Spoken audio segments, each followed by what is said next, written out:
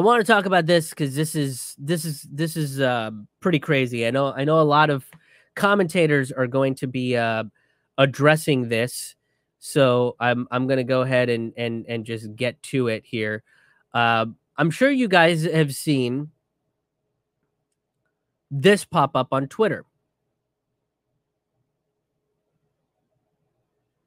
Bam. This is from Press TV. PressTV.com has been seized by the United States government in accordance with seizure warrant issued pursuant to USC 981, 982, and 50 USC 1701 to 1705 as part of a law enforcement action by the Bureau of Industry and Security, Office of Export Enforcement, and Federal Bureau of Investigation. So the FBI and the state and the Justice Department have seized Press TV along with various other primarily Islamic news organizations. Lefty, anti-imperialist, anti-capitalist news organizations. This is a statement from Press TV. It says, in what seems to be a coordinated action, a similar message appears on the websites of Iranian and regional television networks that claims the domains of websites have been seized by the United States government. Oh, that's so weird. I thought when Joe Biden came in, like we were gonna get more press freedom in this country, but this is so weird. Like we have like less now. Julian Assange is still in prison. Biden's gonna try to extradite him anyway, even though the judge said that he shouldn't be because he might commit suicide in an American prison because American prisons are such dumpster fires of human rights violations that he might kill himself. That's so weird. I thought we were supposed to get more press freedom. Are Democrats tired of fucking being wrong yet? And I'm not trying to be an asshole. I'm really not. But for fuck's sake, like my friends that vote for the Democratic Party because they believe that it is the party of good, are you tired of being wrong yet? I'm genuinely fucking asking. Because at every turn, you guys are proved wrong about your party. This is not happening because of Trump. This is happening because of Biden. This is happening because the CIA has been trying to take down Iran for a very long time because they failed. They weren't able to keep Iran as a puppet regime.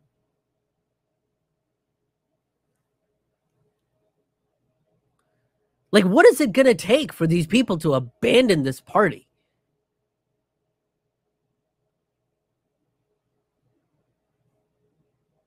I really don't know. And it's infuriating. It's infuriating. Because they give me this argument as if, voting for Democrats has saved my life. They just seized pretty much anything that's Arab and Islamic State media. They just took it. So what are they? So basically, this is the United States saying, "Hey, we don't really give a shit about the First Amendment. Freedom of press is just sort of a thing we say. It's not a thing we do." Okay. I mean, we're gonna like yell at other countries that don't have a like total freedom of press, but like neither do we, and we really don't. If we did, the gray zone wouldn't be getting shut down. Richard Medhurst wouldn't be getting his PayPal and Venmo locked. Press TV would still fucking have their website. Now, they still exist. They under the domain of presstv.ir, which I think is like an Iranian designation. So I think that's what they want. Probably for easier for tracking, easier to block the sites if need be. Within the United States, you can block a particular domain, I'm sure. So where does it stop? Is RT going to be blocked next? Is AJ Plus going to be blocked next? Hell, your best friend in the Middle East, Israel, blew up their fucking headquarters a couple weeks ago. And you yelled at you didn't say a dick all about that. You just yelled at AP reporters for being pro-Palestinian.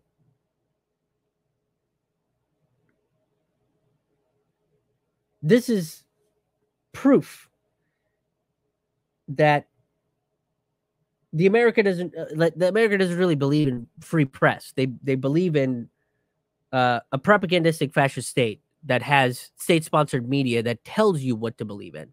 That's what CNN, MSNBC, and Fox News are. That's what NPR is. That's what PBS is. It is state-sponsored propaganda that tells you what you should believe in.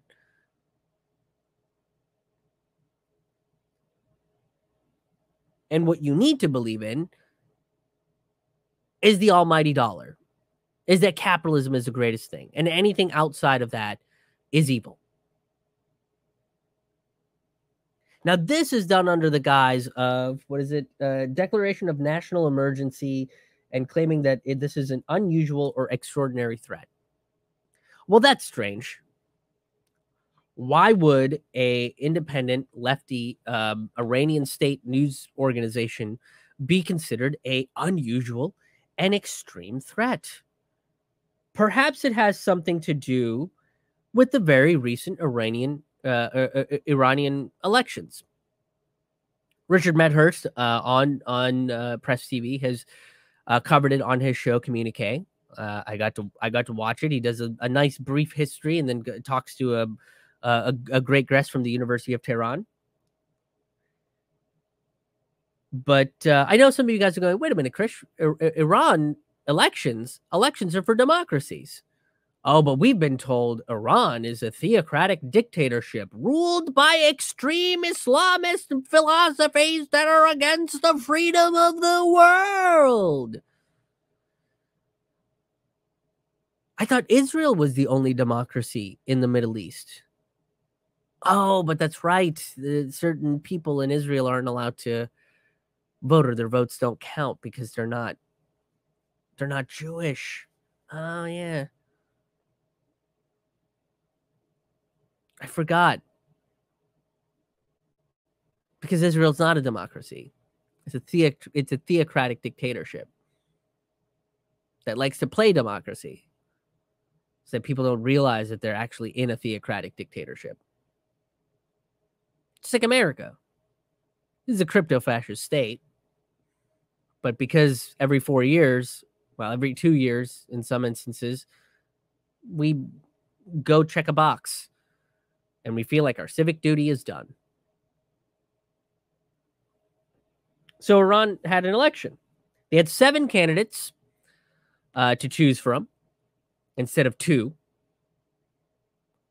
And the guy that won so the Western media calls him a hardliner, but that just means he's conservative.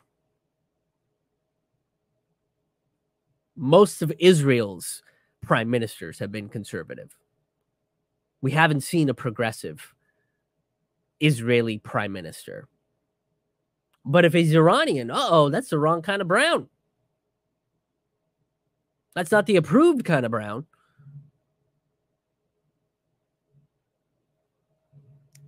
So the president-elect basically came out and said, hey, the United States needs to lift the sanctions imposed by the Trump administration. And we're willing to sit down and talk to you about the JCPOA, the Iran nuclear deal. Now, Biden has come out and said the only way that they will remove sanctions is if they rejoin the nuclear deal, which Trump is responsible for. So again, it's like, why is Iran being punished for something Trump did? It doesn't make any fucking sense. And if I made that statement on Press TV, the United States government would be like, oh, it's unusual and extreme threats to call out United States hypocrisy. The lunacy and idiocy of their fucking decisions.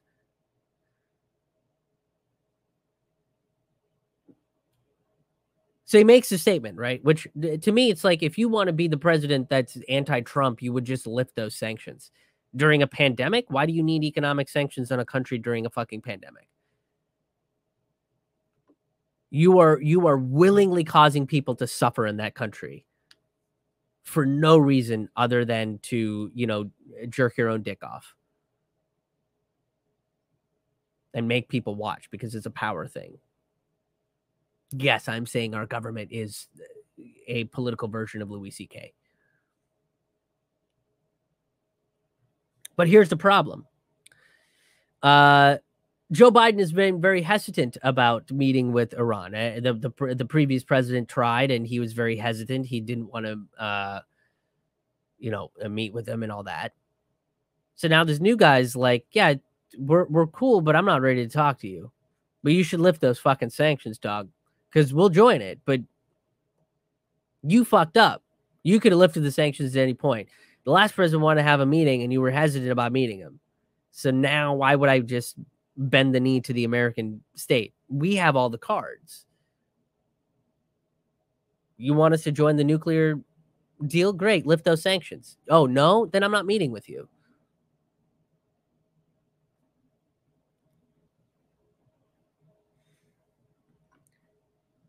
Again, I'm going to point out, where the fuck does America get off dictating what other countries can do with their nuclear armaments when America is the only fucking country that's ever fucking dropped a nuclear bomb on a country?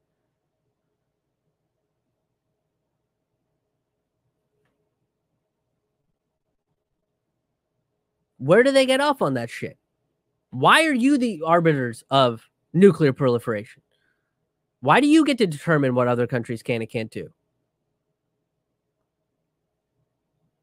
Nobody really has an answer to that. I mean, I sure shit don't, other than you need to be in control, and you want to be a global imperialist dictator country.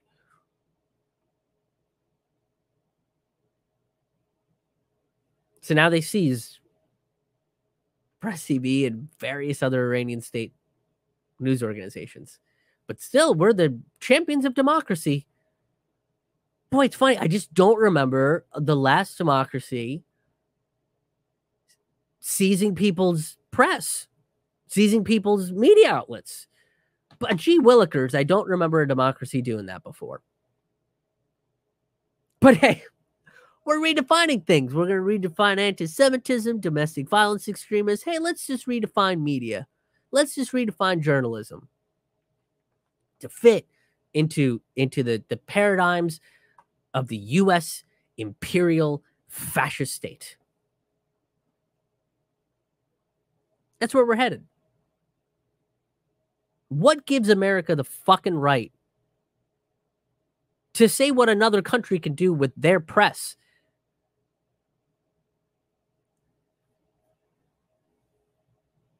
And you violated your own constitution by doing that. You're champions of free press, but you're not going to allow another country to have it. When you really look into history, when you really start paying attention, you realize that everything that America says it stands for, it doesn't. It's a country built on lies. And all those lies are starting to get exposed, because you can bury the lie, but eventually it'll rain, there'll be a landslide, and boom, all your fucking lies come out. That's where we're at with this shit.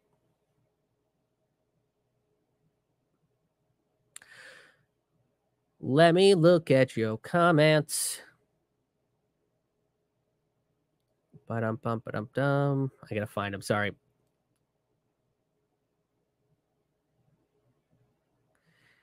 Cynical Girl says revolution, baby. Holly, this is a quote, don't be disappointed. Is that something that he said? Is that something that Joe Biden said? Don't be disappointed. Climate Rebel, good to see you. Thank you for tuning in. Says, what's it going to take for people to abandon parties? I don't know. That's a great question. It's a question that I've been asking myself for a long time. And I don't particularly have an answer for. It points out Israel took lessons from the U.S. on a fake democracy. Yeah, you just say that you're a democracy and then do what authoritarian fascist governments do. You know, you criminalize points of view, ideologies. Anybody that criticizes you, you can't. I mean, Thomas Jefferson basically said there should be a revolution in this country every 20 years. Every 20 years, we should be evolving what this country stands for. And they're like, nah, we're just going to criminalize dissent.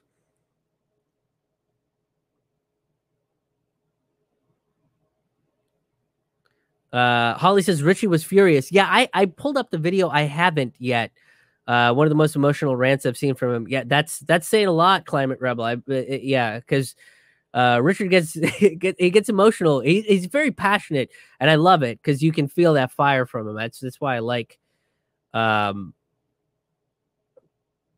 you know, I like watching him because you can tell that it's not. There's certain pundits like that you can tell it's fake. It's like this put on anger, like this performative anger, and with him, it's not. You can very much tell that he's not.